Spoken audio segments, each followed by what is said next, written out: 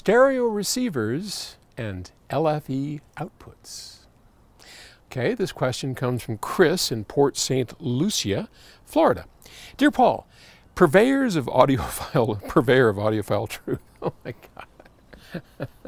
They do call me the purveyor or the audiophile guru. I've been annoyed lately. Oh, sorry about that. I'm wondering why manufacturers of two-channel hi-fi stereo integrated receivers or integrateds that are meant for music use LFE outputs for subwoofers instead of subwoofer pre-outs, or recommending that high-level outputs are a better suggestion.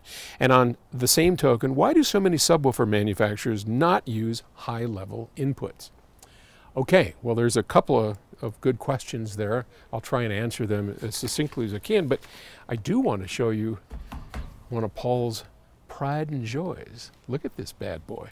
This is a wood-fired pizza oven. You can see inside there, I got my wood down here.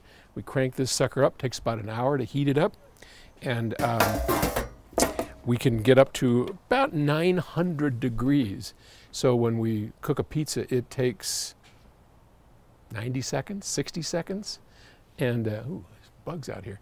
So, yeah, this is something I really enjoy. And this wasn't bad. This is just sitting here. I think I paid like $1,200 for this thing. It wasn't too bad. We had like 4 guys come lift it up here, but it's been great. It's gotten a lot of use here at the McGowan household. All right, LFE. So that LFE is the low frequency effects channel. And typically that's used for home theater, as the name would imply, right? It's an effects channel. Now, why they denigrate subwoofers so poorly into effects. I mean, yeah, I know the subwoofers make booms and blasts and, you know, we audio folks who are into music and two-channel, we know the real value of a subwoofer is to provide that foundation for music. When I walk across the floor like this, if I'm being recorded, those footfalls aren't normally picked up. You're not hearing it here because I got a little cheesy microphone on. But on a proper recording, when I walk, when the air conditioner comes on, when people move around on a stage, those low frequency, and often they're well below 20 hertz, all that noise which we hear with our ears and helps us believe that we are in a space is lost without a subwoofer. So those aren't effects, those are critical to be able to reproduce the sound of live music in your home. So subwoofers are essential. So in a integrated or receiver setup, when you have an LFE channel, usually that involves an internal crossover on the integrated or the receiver to where they're just separating out the low frequencies and sending it out through that channel. So my advice is stay away from those. Now, you don't have to use those. The second part of this question was, what about the high-level inputs? Well, good subwoofers have high-level inputs. Like my favorite is REL subs. Now those have high-level inputs. And by that, it takes we mean that it takes the speaker outputs, you know, the speaker cables that feed into your speakers, and it feeds that into the subwoofer.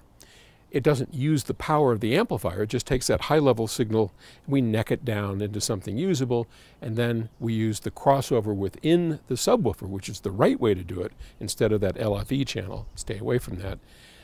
For music. For home theater, yeah, I know. I got a home theater too, but we're talking music here, right? So that's a great way to do it, and my favorite way of doing it, because the idea behind a subwoofer, other than creating that foundation that we want for music, is that it disappear. We want subwoofers to not announce themselves, right? The big boxes, we don't want to hear them. We want them to create enough properly aligned low frequencies that it sounds like the main speakers are reproducing that bass, or we don't even notice it at all. It just sounds natural.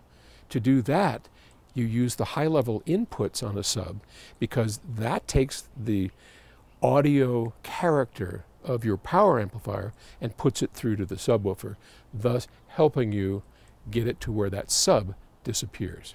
So, hope that answered your question. If you guys want, come on over for some pizza sometime. Pretty neat, huh?